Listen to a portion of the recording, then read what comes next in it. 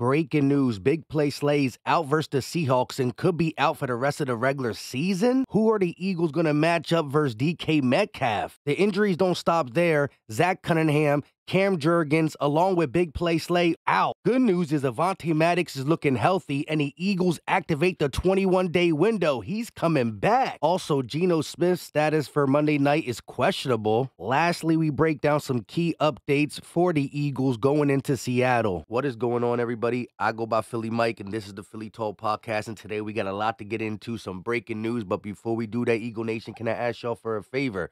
Help your boy out. Hit that like button, subscribe if you are new, and turn on that notification bell so you don't miss these videos. Let's rock. Adam Schefter tweeted, Eagles cornerback Darius Slay underwent arthroscopic knee surgery this week and will be out Monday night versus the Seahawks. But he is expected to be back by the end of the regular season per sources. Regardless how you feel about Big Play Slay, his podcast, and whatever, he is our best corner, and he's been having some pretty good games. Again, he's getting slandered for speaking highly of himself when the team is stinking. However, let's hear this clip and break it down before we get into further news. Let me address this. I saw a photo on the internet with a trash can with me and my boy James Bradbury on there. Come on now. Like, come on. And y'all know I'm a big time troller. I like to have fun. I ain't take it personally at all. So you see that's my profile pic. I think it's a nice pic, man. So come on now. You know, I'm a troller and I like to have fun, man. I think it was a good joke, man. Good funny, but I think I played pretty good. I think I done had a very, very solid game, man. I think I had like 2 or 3 PBUs, making plays, no catches, no nothing. Come on now. Out of all days, you want to put the trash can out there when I had a damn near a perfect game. You know what I'm saying? I could have did a lot of stuff better, but maybe could have picked the ball, could have made some other plays, but overall, the game was great by me. You know what I'm saying? But as a team, we play worth the shit. I'm going to be honest. I'm an honest dude. Again, I understand the frustration. He's talking about, I'm good, and the team stinks. However, the team wasn't on the trash can, right? People saying Jason Kelce and other guys would never say this on a podcast, and you're right. However, we would never put Jason Kelce's name on the trash can if he had 1, 2, even 3 bad games. So again, I think he was addressing his stats because of the trash can talk. And of course, he got to talk about how he's playing on this podcast. It's not like he uploaded a video on Twitter talking about, hey, Eagle Nation, I'm playing fine, but the team stinks. Let me know your thoughts on that. However, we got to talk about who's going to replace him. While you're commenting your thoughts on Big Play Slay, who do you think should get the nod versus the Seahawks? Josh Jobe, Eli Ricks, or Kelee Ringo? Drop it in the comments section. Nick Sirianni would not say who would start in Slay's place. He said he likes the Eagles' option, including Ringo, Jobe, and Eli Ricks. If Ringo gets the start, it would be a meaningful opportunity for him. He's from the Seattle area and grew up going to Seattle practices/games. He planned to have family/friends in the stands for his homecoming. Remember, just last week, we saw a lot of Kelee Ringo versus the Dallas Cowboys, some good and some bad. The double flag was crazy, but the deep ball was great coverage. He was on his hip pocket. Dak Prescott just made a beautiful pass, and he did have some nice tackles on special teams and also some big tackles that prevented first downs in the second half. So again, being that Slay normally plays the X wide receiver, whoever fills in for him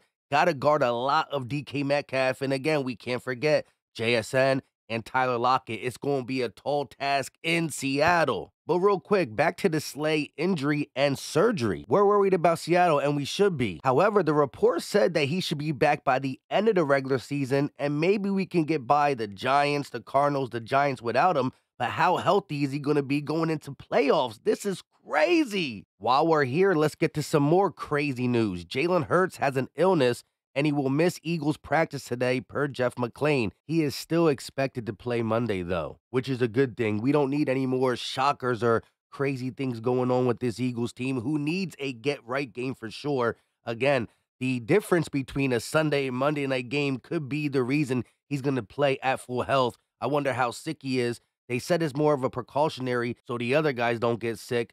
But again, this is a must win because the #1 seed is still in reach and for our psyche. However, this news right here is wild. I've never really heard this before. It's being reported that Kevin Byard persuaded Sean Desai to let the secondary handle their own scouting report versus the Seahawks this week. It's a task the coaches normally handle, more on the player-led move for self-accountability. Is it because they're taking accountability or they are starting to lose faith in their coach? This is big.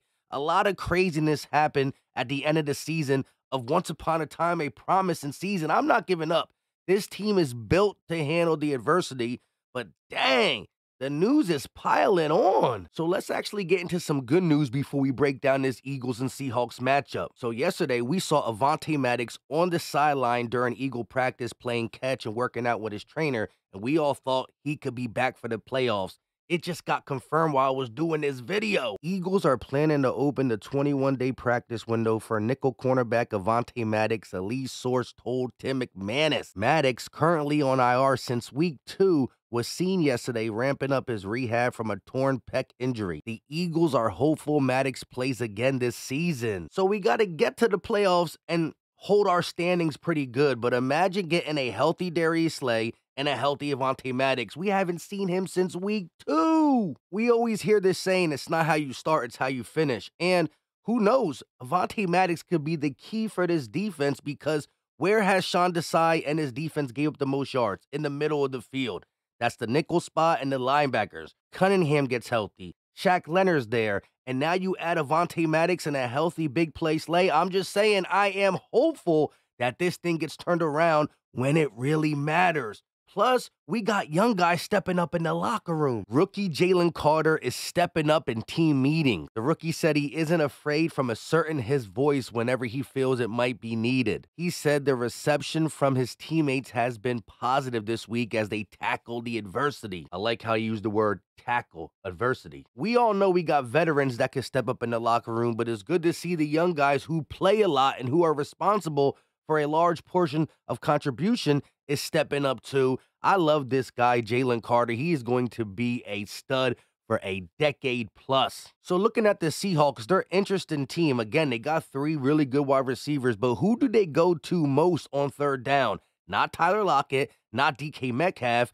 JSN. The rookie is their most targeted player on third down. And why am I speaking of third down? Because that's what the Eagles emphasize this week. Getting off the field on third down. We have been the worst third down team in the NFL for a long time. This got to stop.